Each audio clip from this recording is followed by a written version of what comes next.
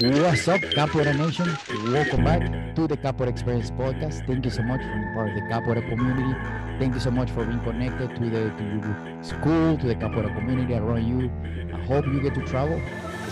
Traveling is the best part for me to get connected with community, but also to support the podcast and be connected with the community through the podcast. You know, this is a podcast from the community to the community. So I'm very happy to have friends and have many people all around the world sharing their experience here in the podcast. And that being said, today I have a really good special guest because we got connected through my traveling capoeira. And it's funny because so my students, they told me, oh, is this capoeira event in Madison? And which have the vlog on the YouTube channel. You can see really nice event, one of the unique events I've ever been, and it's really cool when they told me, you know, is this Raízes do Brasil event? I was like, oh, wait a minute, I started Raízes do Brasil. And then they told me, oh, it's going to be an event in a farm. I was like, wait a minute, I never been like this, I want to go. So and we got connected. Me and my students got to be at this amazing event. And then I met her. We got connected there too. We became friends since there. And then I'm very excited to have her to share their experience, especially with that amazing idea of Batizado and Fazenda. So please let me introduce you to Instructora Folha Seca. How are you doing? I'm doing well. Thank you. How are you? Good. I'm happy to have you here and to get to know you a little bit better, because sometimes I want to have a conversation with the host of the events, but sometimes, because I know how events work, you are so focused on so many things, it's going to be hard to engage in a conversation. So I'm happy to get to know you a little bit better. Likewise, yeah. We didn't get to talk too much there. Yeah.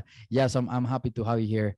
And then to get started, I ask everybody, well, what are your social medias so people can find you there, or in Madison and all of you guys?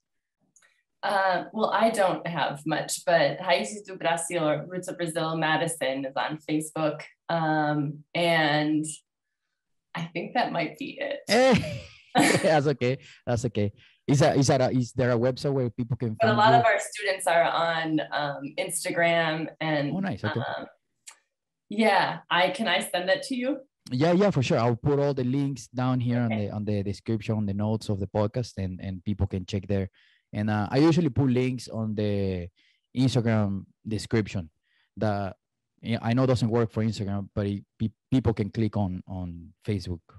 Okay, and great. They can find you there. Yeah, for sure.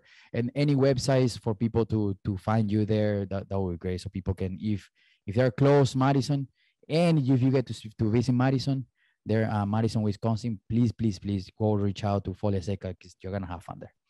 And then, what is your capoeira story to get people to get to know you, where you started, and until where you are right now? Yeah, well, I don't know if you want the short version or the long version, so I'll tell you something in the middle. Any version, yes.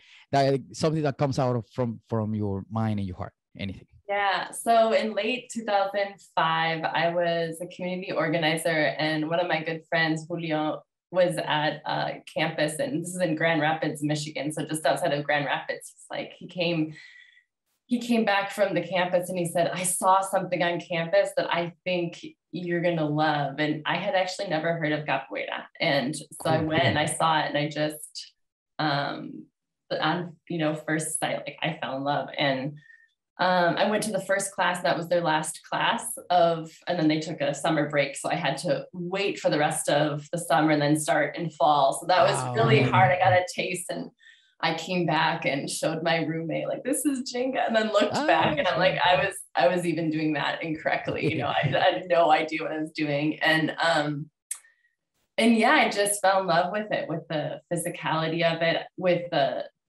a little bit of the history, what I knew at the time, even, and being a community organizer, saw those connections. I'm not naturally good at music, but I love it. And so also hearing people create music and then other people moving to it, and it looked like what are they doing? They seem like they're interacting. You know, I don't know if I would have said at the time they're having a conversation, but I couldn't quite figure out what it was. And just I just wanted more. I don't know how it was when you first saw Capoeira, but same. I had never seen anything like it in my life. Yeah, same. Well, and it's the same thing when I asked my friend his brother was training in the high school, and they were talking about like macaco, jinga, jaua, madre. And I was like, man, what the hell are they talking about? And my friend was like, oh, my brother practiced capoeira. And I was like, what is that? And then he was like, there's a class in this university that you should go. And then when I got out of the subway, he took me like straight to the capoeira class. The university is huge, but I went straight to the class, and same thing. I saw the Hada, they were practicing music, and then was like a music class before the class. And then they were practicing the Malandre Malandre Capoeira, Malandre Malandre. That's from high.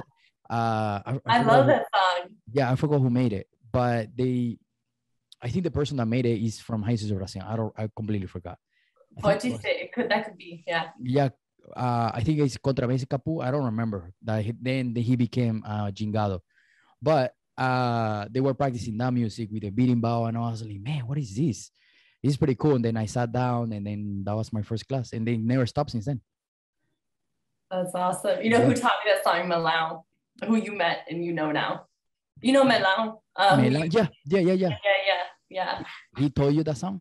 He taught me. Well, I think he was the first one I heard sing it. And so often, like, that's how I learned a lot of music. Once I was in Santa Cruz, I would listen to what usually Mr. Papiba or Malau were singing in the hall. Then I would go home and then look it up and then just.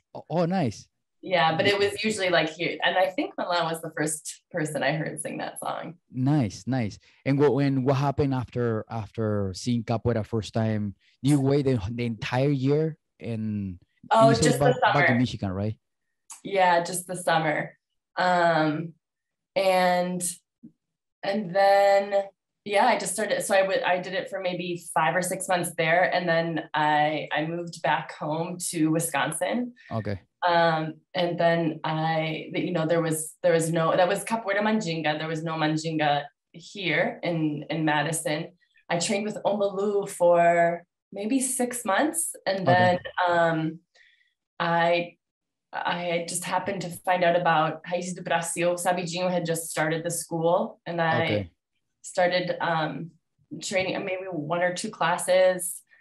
And then I kept training with them for a while, and I eventually felt like it was a good fit, and I decided to leave my my current group then, right? And then switched to Raíces do Brasil.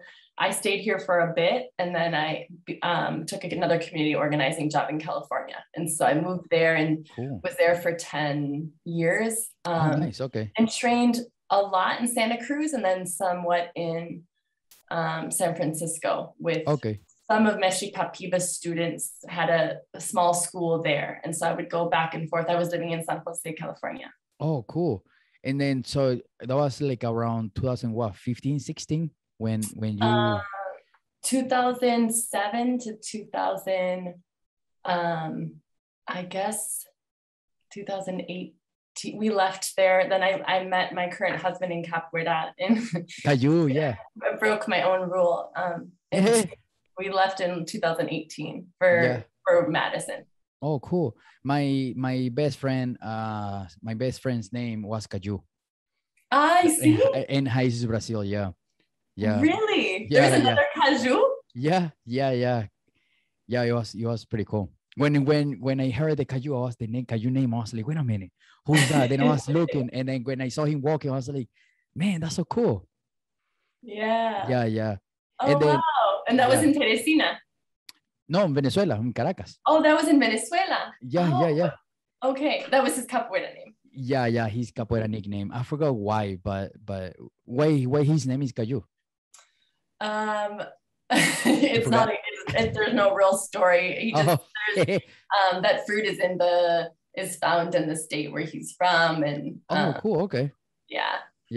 Nice. Why Folha Seca? Where the Folha Seca came from? Also, no real story there. When I was in Manjinga, my padrino, the guy who baptized me, Yeah. I just love, it was fall and I love leaves. And I think he saw me like collecting. Oh, cool. There's no story there. Cool. Well, Yeah. it's funny because it's the beginning of the fall now, and then Folha Seca. Nice. That's pretty cool. Yeah, Good timing. that's true. That's true. Nice. I hadn't thought of that. Yeah, that's pretty. Yeah. And then when was the timing when you started teaching and you decide like I want to teach. I want to have my first class and I want to commit to this. Well, so in Santa Cruz, whenever you also met Kwachi, Professor Kwachi, right? Okay. Whenever he wasn't in town, he would have me teach for him. Oh, cool. So I was his backup in Santa Cruz. Then he started his own offshoot school in Monterey, nice. California. And so likewise there, whenever he couldn't teach, I would teach for him. So I started to know that I liked teaching. Nice. I also really loved being a student though. And there are enough high chords in Santa Cruz that there was no reason to have my own class, right? Yeah. There wasn't really a need to, there are enough, at least at that time, I think there are enough teachers. So I would just fill in when Kwachi or sometimes Papipa needed it. And then when I moved here, I think the same thing. I would have been fine being a student. Yeah. I love being a student. And same. It seemed like there was a need for more leadership in like the creative and the teaching space in the group. Yeah. And so I kind of felt that out for a while, maybe, I don't know how long, some months, and then had some conversations with a couple of the students and with Sabi. And honestly, Kashishi, I have a side to me that's ambitious. Like I wanted to try that on. I wanted to try leading, and I had, my own ideas that they're easier to try on when you're sort of the only or one of the only teachers in a space. Yeah. When you have ideas about methodology or like what you would like a class to look like. So it seemed like there was space for that here, and just a really open and receptive community. And so I also, talked to the other person who had my core level to see if he was open to that. And at the time it was like people took turns teaching. Okay. And I didn't sense that there was any one person who had been interested in leading the group. So it seemed like there was space for that. And so there was conversation that's the Contramestre Sabidinho, who you also met, and he was my first teacher in Haisis. Nice. Okay. So there were conversations that we had, and not always easy, but always open. Yeah. And you met him in Madison, right? Because I remember you guys mentioned that he opened the classes in Madison. Yeah, he started the group here, and he started the group with with three others, with his wife Leoa, and then with Pirata, who I don't know if he's teaching right now, but he has taught in the past. And he was, I don't know what his chord was. I think he might have been a professor at the time, or almost. And then his partner, Yola. Yeah, so they all started really with Sabi, but they were all supportive and started the group together. Nice. But it was Sabi's group, and he was here for I think 10 years. Oh wow, cool. I believe. Yeah. It takes a lot of work. Was you guys and Omolu in Madison? At the time, I think there was also an Angola. Yeah, there was also an Angola group at the time. And I believe still sometimes I believe there is. I'm not quite sure what their status is. Oh, okay. Then, and when was the time when Sabi was like, hey, I'm leaving town. You the boss now. You're in charge of this now. Oh no, he wasn't here when I moved back. He hadn't been here for 3 years. Oh, okay. or Also, you. so. I might not have that exactly right, but about 3 years, maybe a little bit more. I'm not sure. Yeah. Oh, okay. So when you moved from California to Madison, he wasn't there yet. When I moved from California back to Madison, no, he was no longer here. They had gone back. Oh, He had family needs. His wife really needed to move. They both, their families are from there. yeah. They both needed to move back. Oh, And okay. so he had been back in the Bay Area, not in Santa Cruz, but he had been back there for about 3 years. And the group, so you met Aza. Yeah, yeah, Right? yeah. So Aza and her husband Locomotiva did a lot to keep the group financially solvent, Oh, and then they had different people. They yeah. got to have different people teach. Um, Okay. yeah. Okay, cool. So they were in charge in those 3 years gap in between he left and you came back. Yeah, they were Oh, keeping. cool. Wow, that's awesome. Yeah, they were. I think I don't want to say low chords, but Yeah, yeah. they didn't have high chords, Yeah, right? yeah, yeah, for sure. Yeah. And they were really, they were still very much students, and they're still Yeah. students, but they had the desire to keep the group alive. They That's what they it wanted takes. to Yeah. keep the community together, and I don't think it was, from everything, all the Yeah. stories they've told me, it wasn't an easy task, but the Yeah, for desire sure. was there. Yeah. And like so sometimes we get the ego in front of us, right? And be like, oh, you have to be hardcore to keep a school. It's like, man, if you wanna keep the school alive, doesn't matter the core. As long as there's people wanting to learn and come together, I think that's what actually matters. Yeah, that's right. Yeah. That's right. And when you came back to Madison, how do you have a conversation with them and be like, hey, uh, let's bring this back alive, we can get stronger on this and make our class grow? Well, there were already, I'm maybe 7 or 8 students That's so together. cool. Yeah. In and out classes were, and I mean, this still can happen. Like sometimes three students, like a big class might be 8. But there was still very much a group here when I got back. And I think, thanks to them and thanks to others who were helping keep the group alive, like Moiu, Boca Suja, right? Okay. Continuing to come to classes. So I think without all of the students deciding, having their own volition to keep the group together, there wouldn't have been a group for me to come back to. So first we came in and we were just going to classes. I would teach and just feeling it out and really getting to know our new community, because a lot of the people were new. And I was pregnant, and we were looking for a house, and I remember still, like, we're trying to figure out, like, who everybody is, and like, I mean, we know who they are, but like who they are, right? And exactly. We were at I'll never forget this. We were at an Omalu event, and I'm standing around pretty pregnant with Locomotiva, who is our treasurer and Oz's husband, and so we had just gotten our first house, right? And we were going to move, and I was telling him, I don't know if I can do it that weekend. We're going to be moving. And he said, oh, we'll help you move. And I looked at him and said, oh, thank you, but no, it's okay. We'll figure it out. Maybe we'll get family or hire people. And he said, no, we'll help you. And I said, we're just getting to know you guys. It's cool. That's okay. And he said, what else is community for, Folha?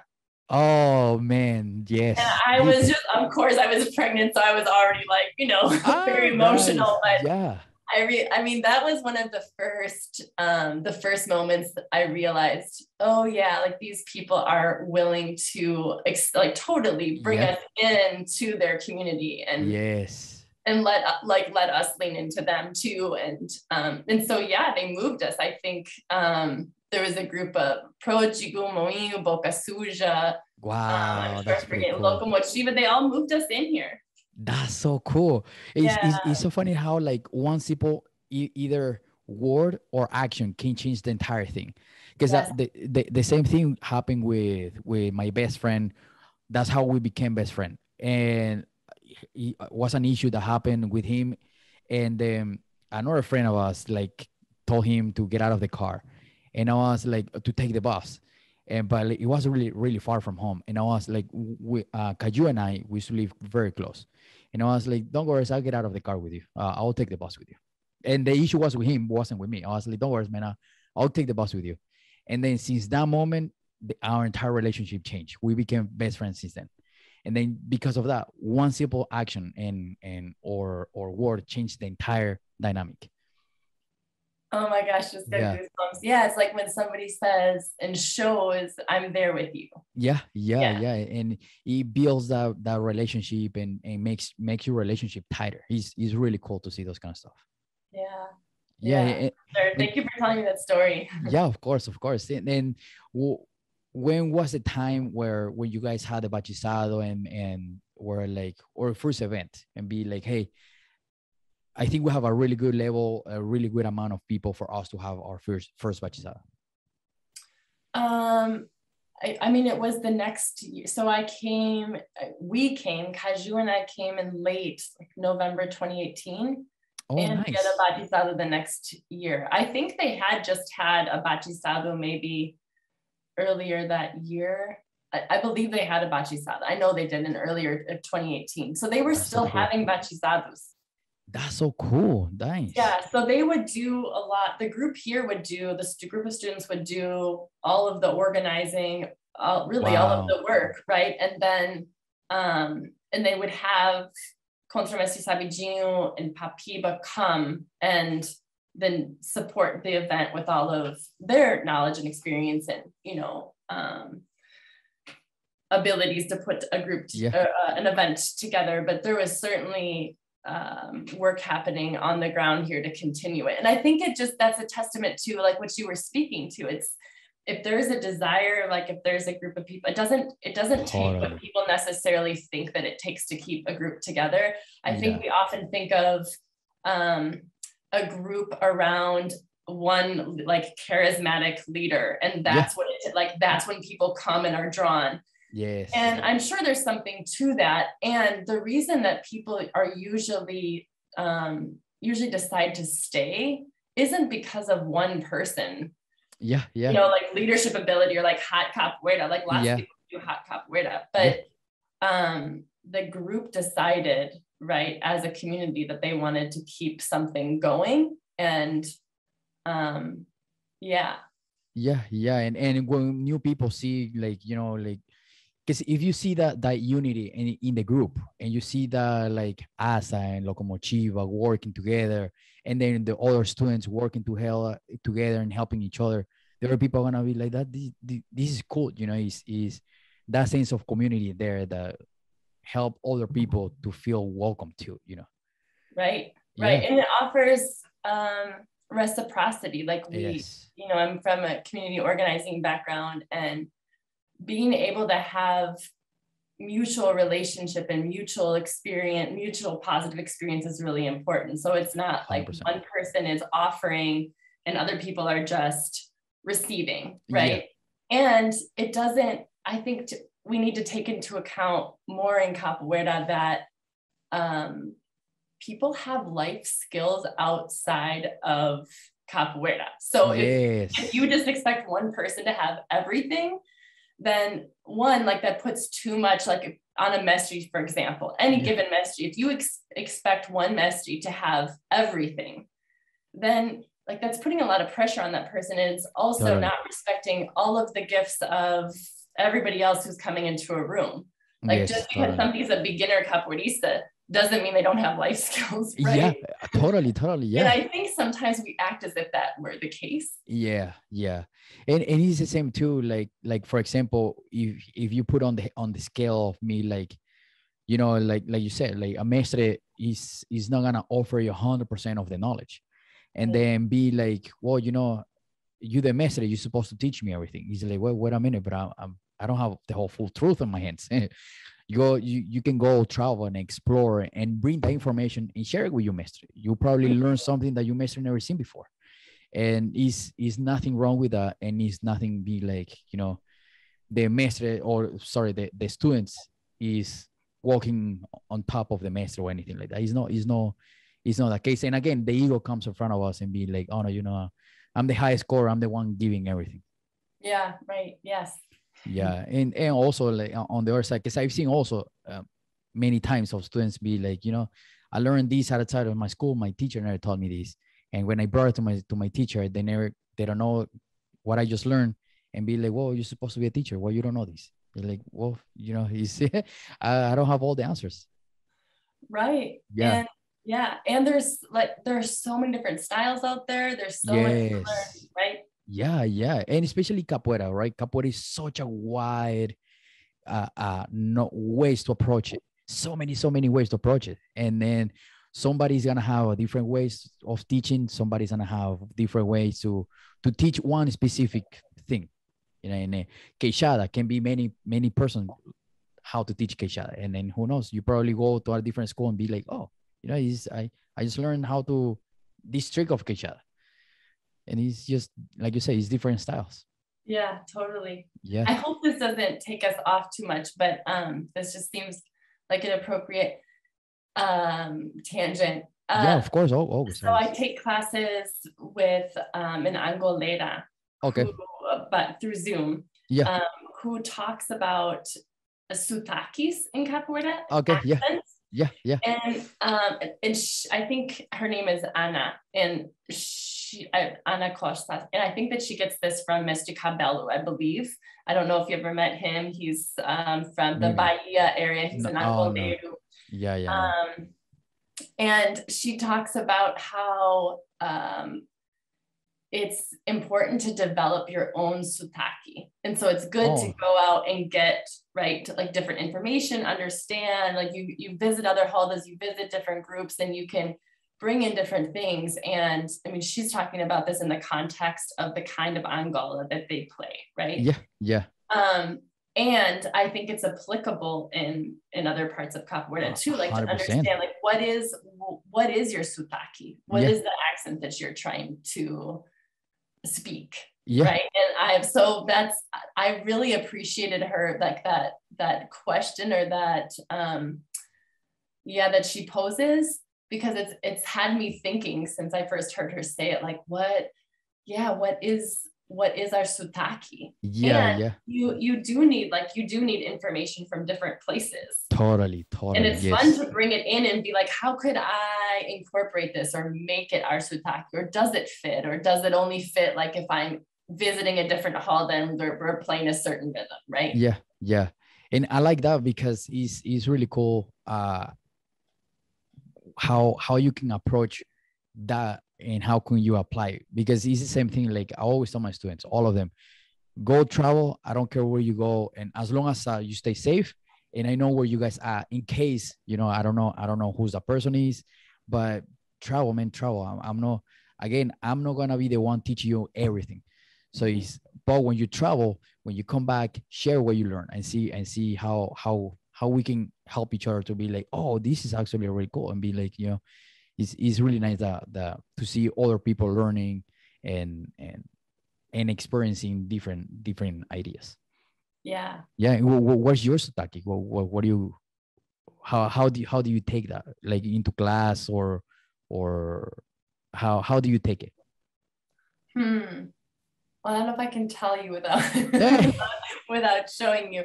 I mean, you were at the Batizado. You see the kind of regional that we play. It's, I would say, and this is just one perspective and this is just my interpretation, but I would say that it's maybe a looser version of regional and a more, well, at least I'll say for me, what I'm trying to incorporate is what I see in what I've always tried to incorporate, and I have a hard time doing, but it's something that really draws me, is when I'm playing our style is Papiba's ability to flow and to have one movement be a part of the next movement. And that's something that I find myself struggling with. So like that's the sotaque that I aspire to have, is just a more flowing game. That nice.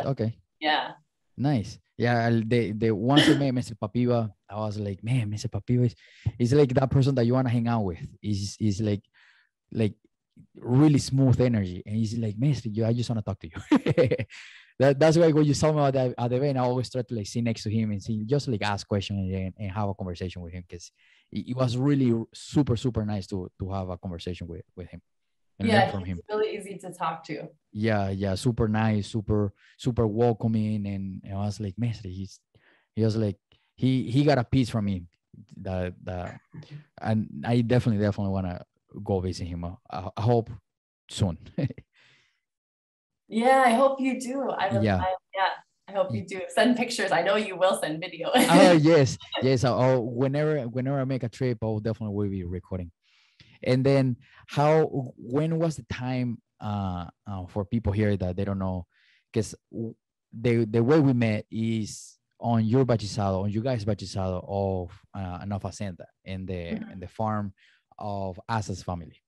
Yeah. How that idea came up to provide a land and the ideas and what to do on the farm, how that came up. Yeah, well, we had, of course, decided, like most people after March of 2020, not to do a Batizado, not to do any kind of an event last year. And then this year we had decided the same thing. We had a meeting, and we have monthly meetings, and everybody agreed it was still not a good idea to have an event. And then somehow it was Locomotiva started thinking about how we could have an event. So he's like, if I'm more introverted, he's like the opposite. Yes, I'm a little bit more of an extrovert. But he's a lot of an extrovert. So he loves the party of the Batizado. He loves the celebration. He loves all of the people. And he would say, I think that there's something extra, something special about a Batizado that, like, I would often be just fine having an encontro, not necessarily need the Batizado. And he would say, like, that adds something. Yeah, totally. Right. So he was advocating for it with me. And at first I was very resistant and said, no, nice. I don't think that's a good idea. And so he and Asa came over, as they often do, and we sat outside, had a conversation about it. And he gave me all of his best. He gave me his best pitch, and at the end of it, what we settled on is, okay, I will go and see the place. Yeah. I'll take a look. And so, but I was already, even before that, I think what I was convinced of, and I had conversations with a couple folks in Santa Cruz, who, I look at as guides. I had decided that it would be good for our students. It would be good for our HICES local community. And it would be good for our larger community, and that this might be a way that we could all come together safely. And I couldn't, like, my reasons for not doing it started falling away. Yeah. And, you start adding stuff and be like, oh yeah, well, this is good. Oh, I think it's gonna be good. Let's do it. Yeah, exactly. And like the not being ready for, or getting too hung up on, well, how long have people been training? What about new chords and this and that? I think you have to get past some of that stuff. I mean, that's what I learned, and just look at, is this good for our community? Does it have more benefit than challenge? And so I saw the place, and you saw the place, but I imagine like the barn was full of, I think Asa wouldn't be upset with me for saying this, but like, no, I'll say stuff. Okay. But still, they had lights up, they've had weddings there, and I could easily imagine what they were describing. Yeah. Right? And so I think I went from the conditional to the future tense. And I think that's when they knew. I was like, well, if we, if we would do this, and then I started speaking that, well, we'll do this when we'll, Yeah. and then they realized, okay, I think she's sold. Yeah, nice. And start putting ideas together and see the whole, they put the entire picture in your head and solve it. Nice. Yeah. And then as we talked, we realized, oh, this might make more sense. I forget who said this. Maybe it was somebody else, but, or a different student talked about doing more than one day. Yeah. And having it be more of like a retreat feel. So we almost called it a retreat, but we ended up not. But that's the feel we were going for. Nice. Okay. Having a like away from feeling. Yeah. Like away from all of the stuff that we're all dealing with right now. Yeah. Well, it was a really good idea because everybody was having so much fun. And then camping and the lake, and it was really, really cool to see. And the super fresh food. Did you get out? So you got out in the boat, right? Yeah. I was in the boat with Mrs. Papiva, and then Sabi, and it was a few of us. Awesome. Super good. Nice. Yeah. And did you get bitten up that weekend? The what? Did you get bitten up a little bit? Oh, by the mosquitoes? Yeah, a little bit. But the funny thing is, like, I forgot the name of the girl that had the short hair. I forgot the name. But she, when I saw her playing, I saw her from the back.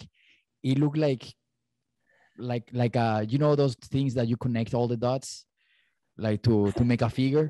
That's how her back looks like. And I was like, Jesus, is like all the mosquitoes like on her. Oh, was it one of the beginning students? Whitney? I think so. I'm pretty sure. Yeah. I think so. That her boyfriend is the skinny guy with glasses, I think. Yeah. Her. Yeah. Oh man, when I saw her back, I was like, oh my God, that her back. Yeah. Yep. Yeah. I got a few bites. I know that Colorida got a bunch of bites, and Papa Leguas got a bunch of bites too. Yeah. But it was super fun, and we had a lot of fun. That was the last thing we remember is the workshops were really fun. The lake, camping, everything was really cool. I mean, you four totally represent your group. A group. Thank you. Yeah, a contingency of 4 coming from Indiana. Yeah. I mean, that's incredible. Yeah, my wife was so close to make it, but she couldn't make it because her mom was arriving that weekend. Okay. But I was like, oh man, I wish you could go because it was super fun, jumping on the lake, everything. Does she also play? Oh yeah. Yeah, she's my highest score. Oh wow. Yeah. So I'm pretty sure. Are you guys going to Milwaukee? I don't know. That's the same weekend as Guerreiros Batizado in Minnesota. Oh, that's right. Okay. Yeah. Okay, so we might not see you. Okay, so we don't know yet. Me and my wife, we're still like debating if we're going or not, but we might be there in Milwaukee. Well, I'll meet her at our next event. Yes. Yeah. Or whenever you guys come here to Indianapolis. Yeah, that's right. That's right. Yeah. We don't need a reason. Yes, no. Capoeira, we don't have a reason. Like we will visit each other at some point. Yeah. You guys are planning another Batizado for next year? Not yet. Not yet. Not yet. Do you always have your next? You do always have your next date? Yeah. I usually try to like plan for it, or the same time.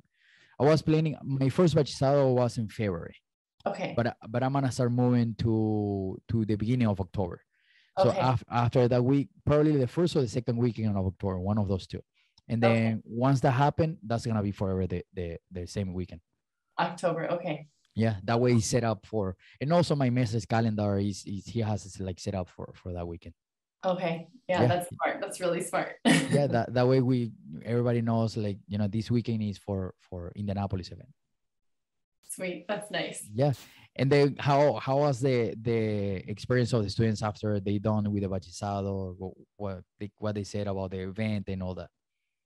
I think everybody had a positive experience. I'm trying to think to the different folks. The 3 who made all of the food and organized everything certainly felt I mean, I believe so. I've talked to them, felt appreciated, and seen, and that they also got to participate, which was my big concern. Yes.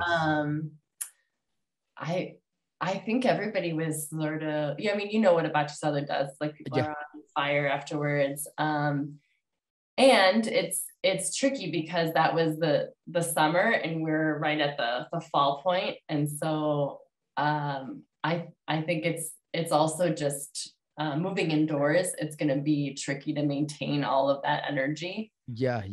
Hopefully that keeps them pushing and training, and don't forgetting that, it's something really good coming up. Yeah. But I think everybody felt as at our post Batizado meeting, everybody felt really positive about it. So that's pretty cool. Yeah. That's really cool. And then to wrap it up, because I know you busy too. What would be the single advice for the Capoeira community that you think that everybody can listen to this to the podcast? Everybody listening, single advice. Oh my gosh, advice. Well, let me think about, can I ask you first? What's your piece of advice for the Capoeira community? To stay united. That I feel like we united, but we know that yet, because I feel like we as a Capoeira community, we have to support more each other. It's like I told you that when we were leaving Madison, or when we were leaving the Batizado, and be like, like us here in the Midwest, we have small pockets of the of communities, but it's not that far. 4 hours is not far for us, and 4 hours and a half. I feel like probably after 5 hours, it started getting a little bit too far, but we're still close enough, and there's mestres that used to travel 12 hours, 15 hours, 24 hours to go to a Capoeira event or to visit another school. And again, doesn't matter logo. I'm not looking for logos. I'm looking for Capoeira, for us to do Capoeira and have hard and just to have fun. We, no matter logo, no matter level, no matter where you came from, it's let's do Capoeira all together. That's what really matters. That's what we're looking for. I think you were in the conversation. I know you were, and I think it was Sabiji who was saying to us that it wasn't that long ago that spirit that I hear in you didn't exist so much in the Capoeira. Yeah. Wasn't it Sabi who was saying that to us? Yeah. I think it was Sabi, Mr. Papiva, you were there. I think Milan was there. I think it was, I think so. Yeah, but I think that culture does exist more and more today, right? Yeah, totally. Come together, not necessarily to brawl. But, yeah. And not that it can't get really direct and physical, but that it's also about building community and playing together and building each other up, right? Yeah, totally. Because I remember back in Venezuela, we had a Hada, and I don't know if I mentioned this during his conversation, but we had a Hada for peace, and peace was the last thing in the Hada. Because it was like two groups. It was Raíces do Brasil and Sensala, the two biggest groups in Caracas, in Venezuela. It was the last thing was peace in the Hada. Everybody was kicking each other super hard. Somebody got a broken nose. And then it was a mess. And I was like, man, I don't understand. You're supposed to be for peace, right? And then today's days is totally different. It's like everybody just want to have fun. It's just like everybody wants to jump. Everybody hugging each other. That's what the Capoeira I like to see. That's like the Capoeira. And like you said, you can get physical. It can be a little bit physical. But at the end, it's still having fun, right? And then there's no ego in front of us. And then there's no, I want to kill you. Then after the next hard, it's just like, let's just have fun. That's the best part of Capoeira. Yeah, I hear you. And I do agree that is much more the culture now. And I still think that your students as well, but your attitude and action behind it of then going and visiting other groups and building community is still fairly unique. Thank you. I think people show up to each other's events, right? For sure. And I could certainly do that more. And I think what you do as far as promoting it on your podcast and visiting, and your students as well, right? Like I forget who was it, Colorida, who first found the I mean, I think that is still maybe a little bit more unique than we want it to be, right? So I do wonder like how do you become geared that way? Because that's how I grew up in Capoeira in Venezuela. And then somebody asked me the same question, like where the desire came from. And then back in Venezuela, when it was the hate in between Raíces Brasil and Sensala, one of my friends that started with me in Raíces Brasil, he switched to Sensala. Then they had another friend that switched from Raíces Brasil to Sensala. And then, but we're still friends. And then after class, he was coming to the park where we used to train, and we would train together. We do like backflips and do it just on the grass, just talking and just helping each other to train. And then all the teachers, they were like, "Why are you hanging out with them?" He's like, "Oh, because they're our friends." What are you talking about? He's our friends. And then, but they're Sensalas, and we're like, "So what? Your problem is you with them, man. It's not our problem." And then eventually the old teachers start joining us, and then the other teachers start joining us. And then when I switched to Capoeira Brazil, my instructor was visiting Sensala all the time. And then our event was like 50% us and like 50% Sensala, other group. And then our group was so huge and grew up super fast because we were helping each other.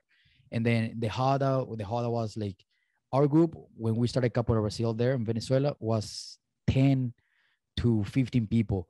And then when Sensala came to our Hadas, it was like 30 people, 15, 20 people.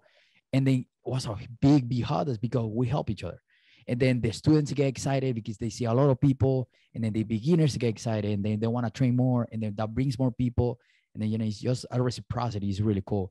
And it's really good to see that sense of community. And I feel like we can do the same here, and I feel like as a group, again, I don't care about the group. As long as we have each other and we actually say we are a community and we act as a community, we can definitely grow bigger, and we can help you grow your school, and you can help me grow my school once you can do events, because the newer people are gonna be like, man, this is so cool. 50 people in an event, man, this is really cool. Yeah. It's really nice to see people coming together for the same point, I feel like if I could describe your orientation to Capoeira Kashishi, I would say that your tagline would be, don't you want to build a bigger family? Like that's what your posture is. Yeah. And then we want to grow, but we want to grow in our bubble. Why don't pop the bubble and just grow bigger? It's like we putting our limitations to ourselves into a community. Is no, man, let's just all blow up all together. And it's not about you, it's not about me, it's about our community, it's about the entire field. It doesn't matter how you look like, where you came from, as long as we want to do capoeira. Yeah. So, but what is your single advice for the community? Let's see. Okay, how can I give advice that I need to give to myself? For sure, 100%.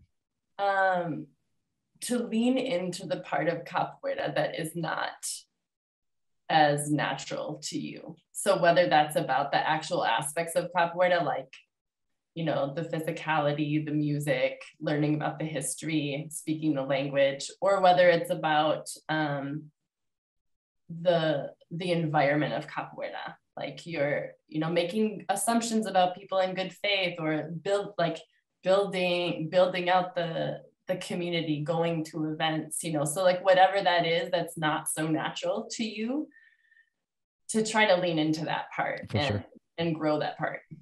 For sure. Nice. I like it.